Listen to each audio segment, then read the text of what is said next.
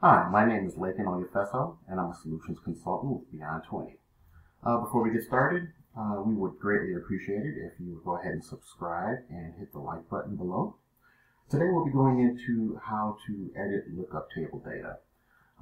So in order to get to the lookup table area in the Technicians client, go ahead and go to the Tools drop-down menu, and then we're going to go to Table Management.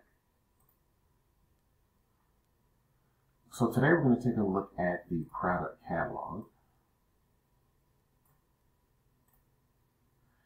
And now you'll see a list of all of the hardware that's in the system. Now what we're looking at here is demo data, so this isn't actually any hardware that's in the system for a particular company.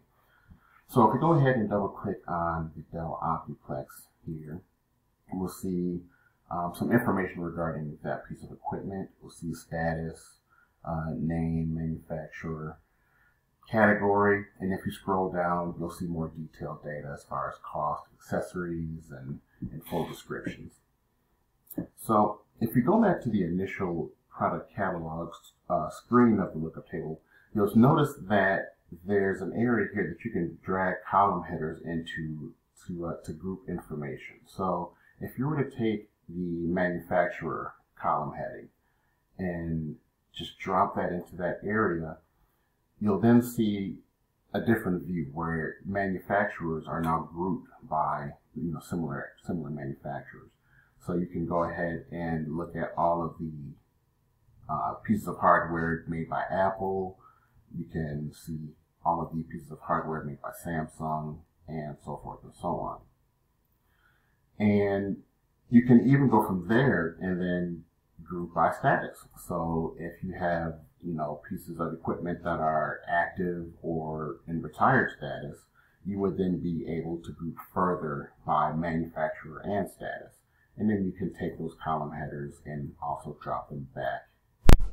Now, in order to edit or add a product catalog entry, you can click on the New button here, and the New button will recognize that you're viewing the product catalog, and it'll present you with a blank form. You can then populate the fields on this form as it pertains to the new equipment that you'll be using in your company.